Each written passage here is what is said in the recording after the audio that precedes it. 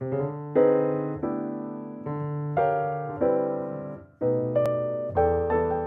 is part of the 19th century movement. Hudson River School is part of that as well, to promote in every sense of the word, including in terms of real estate and tourism, the sort of rural idols for urban city dwellers to go out to the landscape, rejuvenate themselves.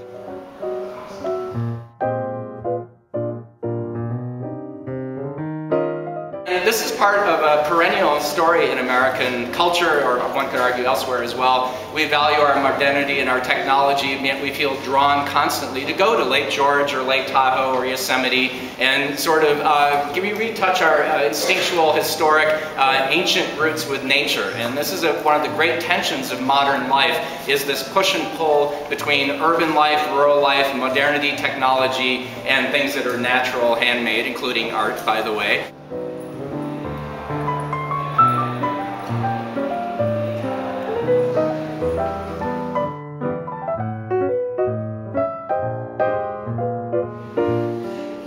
She doesn't paint leaves in New Mexico, she doesn't paint them anywhere else. They are the one subject that has this very close thematic correlation to her Lake George years.